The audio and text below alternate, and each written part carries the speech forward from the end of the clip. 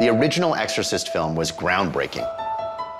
You're looking at a masterful piece of filmmaking from 50 years ago. I don't think there's ever been a movie before that has created such intense frenzy. It was a phenomenon. My journey began as a mother, driven by my love for my daughter. I was a teenager. I saw it, scared the wits out of me. He's waiting for you. We wanted to honor the film with this continuation. Wherever those girls went, they brought something back with them.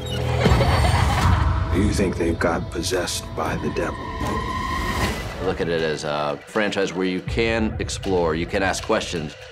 If anything, I'm looking to break rules. I'm looking to put my fingerprints in this material, in this world. The only thing that's ever mattered is protecting my kid.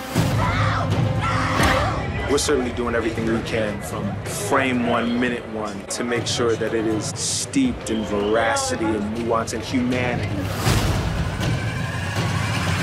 Body in the blood? Catherine. Body in the blood. The body in the blood. You have some experience with possession. Yes, more than I'd like. It's a terrifying thought. You can be taken over by a force that's inside.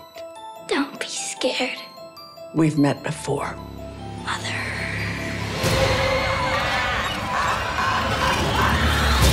I think they will get their money's worth with this one.